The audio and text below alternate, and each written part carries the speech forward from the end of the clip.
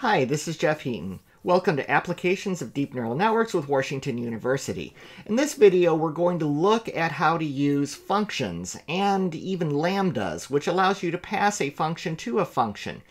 This is a very powerful feature of the Python programming language that allows us to do very interesting things with our data processing, particularly in the next module when we start working with pandas. We'll see how to use things like map, reduce, filter, and these basic operations that you do on collections, making use of lambda functions that you can pass in. For the latest on my AI course and projects, click subscribe and the bell next to it to be notified of every new video. Functions are very common in many different programming languages. They allow you to take code and package it up as a function and not have to just duplicate it all over the place in your program source code. Here I am creating a function called sayHello. This is how you define them in Python. Def sayHello. You don't need anything in the function definition to say if you're going to return something or not. Python knows that it's a function by the fact that you do return something, or that it's a procedure by the fact that you do not return something.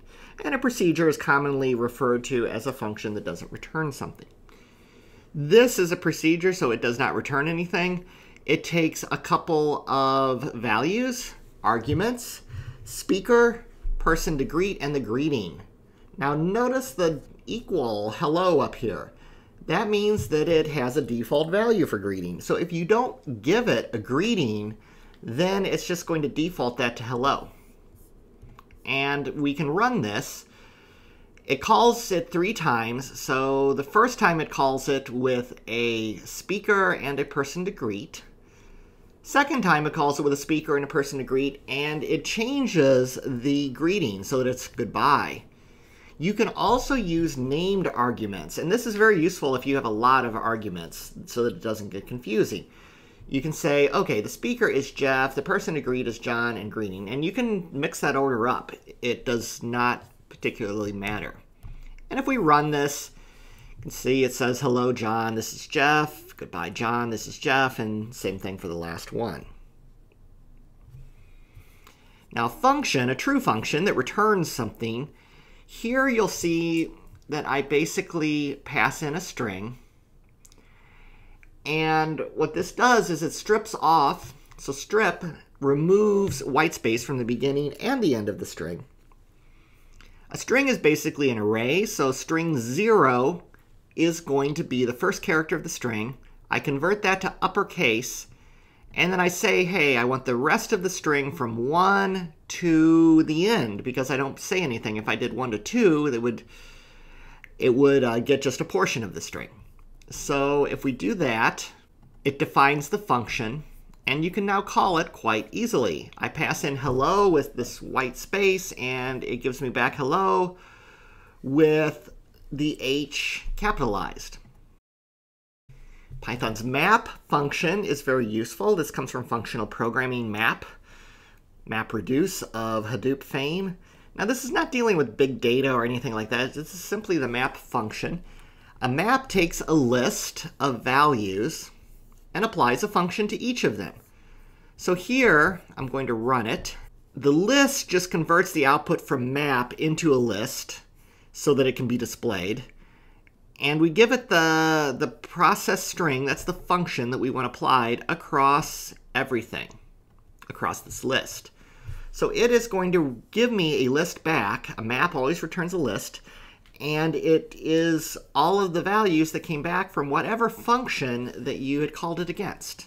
The map is very similar to the comprehension that we had in Python. So here we are going to look at this as a comprehension, doing basically the same thing. So here we're calling processing string for X and L. Now, a comprehension is a Python-specific sort of thing, whereas a map is common in a lot of programming languages. I tend to use comprehensions, but others will use maps just because they can write their code so that it can be understood by more than just the Python programmers. Because what this comprehension here is doing is not necessarily clear unless you've worked with Python. Filter is another functional sort of operator that you can deal with. A filter takes a list and filters it down to potentially a smaller list. Could be the same size list as what came in, but this is defining a function that says, is it greater than 5?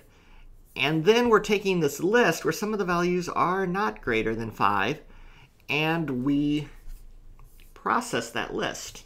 So only 10 and 20 were greater than 5. The rest all got filtered out. So filter can be a very handy way to basically apply a function to check to see if items should be included in the list or not. Lambda is very handy. It's a type of function. It's an anonymous function. Usually lambdas are just one line, but they can certainly be longer. A lambda basically makes a function a expression of sorts that you can assign right into variables. So here I am going to run this. Instead of writing this big long function, it's not that long, it's 2 lines, but still, as we write it simply as a lambda. So that lambda replaces the greater than 5 function. It's nameless, it has no name. It is literally just passed right into the filter function. So if you're going to write very short functions to be passed into things like maps and reduces and filters, this can be a very good way to write those. And then reduce. So these other things like filters and maps, you had a list in, a list out. This is a list in, a single value out. So it is reducing the list into a single value. This is showing how to do a simple summation. So this is the way the reduce works. You have 2 values in the lambda. The first one is the accumulator that is coming through, and then y is the value that you're adding to that accumulator. Thank you for watching this module on the Python programming language. In the next module, which is a set of parts, we will see how to start to use the pandas library that comes with Python that allows you to prepare data for tabular neural networks. This content changes often, so subscribe to the channel to stay up to date on this course and other topics in artificial intelligence.